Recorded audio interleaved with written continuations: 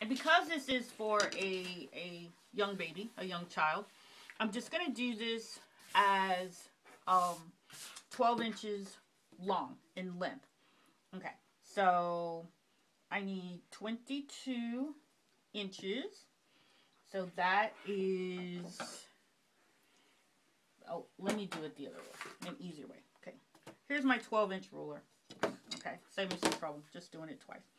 Okay, so I know from here, I'm just going to hold my finger here, to all the way to the end, this is 12, 13, 14, 15, 16, 17, 18, 19, 20, 21. Okay, this is 21 inches long. I'm going to, nope, you can't go short. You got to have a piece that is, yeah, you can actually. We're going to do this 22 inches long. So, usually this comes from a piece of fabric that is 44 inches wide.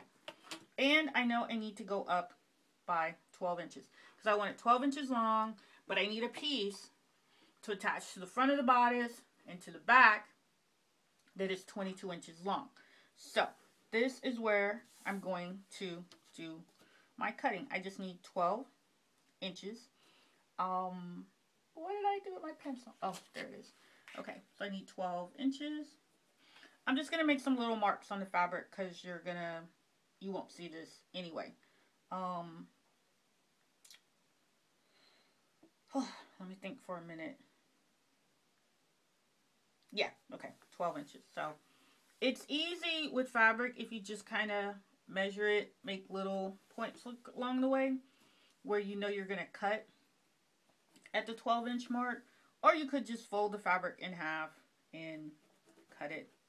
But it's just going to be a little bit easier. I know it's kind of hard for you to maybe see this on this fabric, but you'll see. And this is actually a 44 inches wide piece of fabric. So when it's folded in half, it is 22 inches. So that won't be a problem. Now, if you are using, making a different size pattern, obviously, you need to make sure you cut it the right length and width. So I'm just going to follow these lines that I've cut along here. Okay, and put this out of the way. Okay, now you have your 22-inch piece of fabric. It's actually got a fold line, so I'm going to cut the fold, cut right down this fold. And trust me, there are other ways to create this type of dress. This just happens to be the way I do it with this particular pattern. So if you're watching this video, you'll see that it works. Okay, we now have our 22-inch piece, and we need to attach this to the bodice piece so that it looks really, really pretty and really, really ruffly. Like, here's a dress that I had finished earlier. Same pattern, same size, and I'll show you how to get all this pretty ruffly part. And you can actually see this dress is unfinished, so you have that rough edge, whereas if I had used this piece, it would be totally finished. Okay? So let me set this aside, and show you the next step. You've got your piece cut, okay? So what you want to do is you just want to make a basting stitch all the way down. Okay? I'll show you, I'll do that and come back and show you what we're going to do next. So hopefully you can see this, but I have a very straight, well, not very straight, but I have a straight basting stitch. And a basting stitch is just a stitch that's a little bit wider than your normal stitch. And you want to do that because it allows you to put a little bit of a ruffle into the dress, the item that you're creating. And you'll notice you have two threads at the end of your stitch here. And all you want to do is just pull ever so slightly. Just hold it with one hand and just pull. Just pull. You're just pulling and pushing the fabric down gently. Now, this looks hard, but it's really not. And if the thread breaks or something, you know what? Just start over. just do it again. Just run another stitch in there. It's not that big of a deal. Trust me on this. And just keep pulling. You hold and you just pull till you get all the way to the end. And I know you're saying, well, how much ruffle should it be? How will I know if it's too ruffly? Well, I'm going to show you. Just hang tight. So I'm going to get all the way to my end here. Okay. And it doesn't matter so much right now how this part is. Because now what you're going to do, take your bodice piece. I'll start with the front piece of the bodice. Just take it. Okay? And we're going to work on, because you got to put the right sides together. Now, what I do, let's see if I can do this way. Okay. Here's your bodice. Sorry about that. And here is the skirt part. All right. Now, I start by pinning, wait, pin that and then it goes down. Yeah. Pinning one edge, pin the edges together. And then that way you'll know where you're going. And then I actually start to open it up just a wee little bit. Just a little bit. We're not ready to finish up with our ruffles just yet. Our little frilly front piece here. And as I've started going to the stores, you know, looking at examples of children's clothes, I noticed that a lot of the children's clothing is made very, very, very similar. As you notice, I kind of messed up here. And I have the selvage edge. And I'm just going to cut it off. Yes, I know it's just, I'm cutting crooked and I shouldn't do it like this. But we want to take that piece off. So then we're just going to pin to the edge. Because you need to kind of know what your limitations are in terms of when you're going to stitch straight down. So now what you want to do, you're just going to neaten this up. Just neaten it up as you go along. Neat, neat, neat. Just keep it neat. Keep it straight. Look at your little ruffles or your little pleats. Whatever you want to call them. Ruffles, pleats, whatever. As once again, like I said, I'm not the sewing professional you might think I am. But I can pretty much craft something and figure out how it's put together and show other people. And you'll end up with a pretty decent looking product. Okay, so now I've got it all nice and neat where I want everything to go. And then I'm going to pin this down so it doesn't scoot around while I'm sewing. And I'm going to make a simple straight stitch. And you might still want to keep a basting stitch going in case it's not exactly how you would like it to be. Then you can just pull that stitch out and do it over.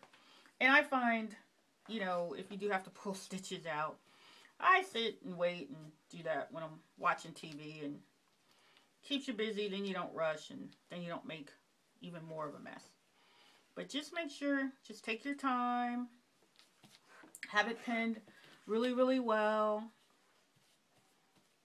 and it's going to come out really, really pretty. I promise you that. Okay? And you'll be able to use this technique on pretty much any dress you make in this same style. Okay? So let me go take it over to the sewing machine. Okay. As you can see, we've taken all the pins out. Okay? So this is just one side of the dress. Now we're going to open it up and I'll show you what you got. Ooh, pretty.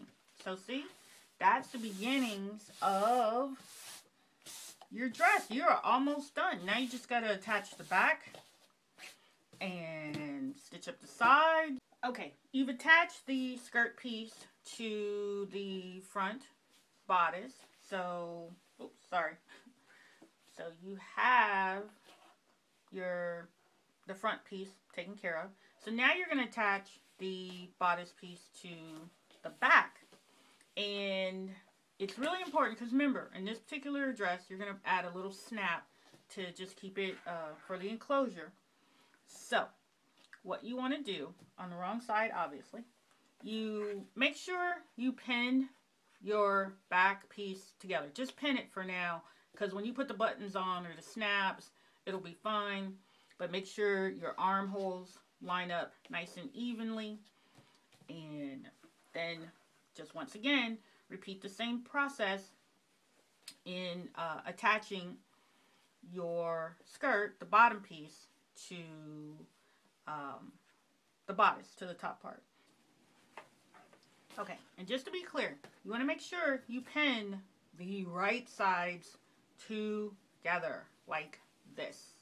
You have your pink there, your back enclosures here, and you're going to stitch right along here, and that'll make your that'll help you. Then you'll be finished with the back of the dress. So just stitch directly along there, and remember, make sure you get it on the right side. Okay, I wanted to show you this part, that once you have your front and back piece, the skirt part attached, you want to make sure you line up at the underarm point, and then make sure you flatten out that hem, that point that you stitched. Okay, you want to flatten this out so it won't be bulky on the dress part. So just going to stick that through, and then we're going to stitch all the way down the side of the dress. Okay, ta-da! Here we are. You're almost done. You have the front, you did the bodice, you did the skirt part. Let's flip it over. Here's the back. And you're going to put a little button here. I have another video for you on how to do a snap, a little snap button in the back. And that is pretty much almost all there is to it. Now you want to go back through your sewing and double check for any loose threads, anything that might be showing, and just clip those off, and you are good to go. And you've made an adorable little dress. I'm going to do a different little portion for you on how to do the hem. You can do either a rolled hem, you can do a rolled hem, you can do a ruffle. There's a lot of things you could do. Now for the inside of the dress, this edging, the parts that you have in here, this seam, what you want to do is go all the way around and maybe do like a little zigzag stitch, and also trim a lot of this excess, these little threads that are hanging, so your finished product will look much more professional. And remember, practice makes perfect. You might not get it right the first time, but just take the stitches out, relax. I would say start with some plain practice fabric, some muslin or broadcloth, and just keep it simple. You know, get a good practice, especially if you're making bridesmaids dresses or special little party dresses, and you spend a lot of money on fabric and you don't want to, you know, mess it up. So practice first, make a little dress, and have fun. Most of all, do have fun with this. Thanks for watching. Bye.